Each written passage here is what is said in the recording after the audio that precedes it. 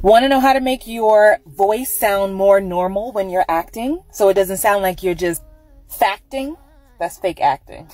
Watching to the end. Okay, I just got wrapped. I'm in the parking lot about to go to the grocery store. I've been in traffic for an hour. Great day of shooting. But I see this question time and time again on my timeline here, so I want to address it. So you're asking the question, I want to sound more natural when I act. Some of you ask, how to not sound monotone, how to not sound like a robot. And so here's the deal.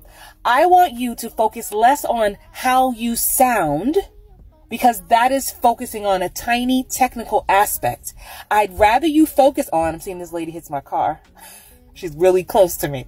I'd rather you focus on tapping into character.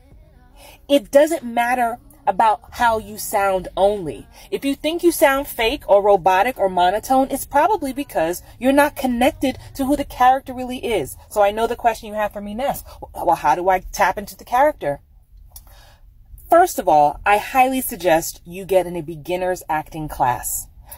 Beginner, just the beginning to learn the foundation of how to build character.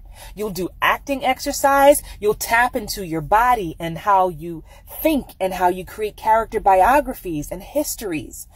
Let's say I tell you to pretend to be someone named Shelly or John. And I say Shelly and John, they're actually fraternal twins, and they grew up in Omaha, and this is their first day of school and they're nervous. Right? I'm just making this up. So how would Shelly act? How would John act? Maybe there's the fact that they're twins. Are they more connected? Right? What's it like going to this first day of school? Are they nervous? Are they excited? And it's about just truly embodying who these characters are. It is not you pretending to just be Shelly and now it's just you acting. It is you becoming Shelly. It is you becoming John. Christine, how do I do that? By learning about who these characters are, giving yourself a character backstory, write yourself a mini biography. I always tell my acting students, try to know as much as you know about yourself.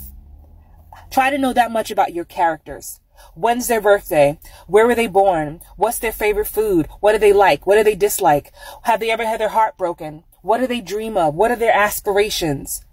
Did they grow up in a single family home, or were mom and dad both in the house? Were they adopted?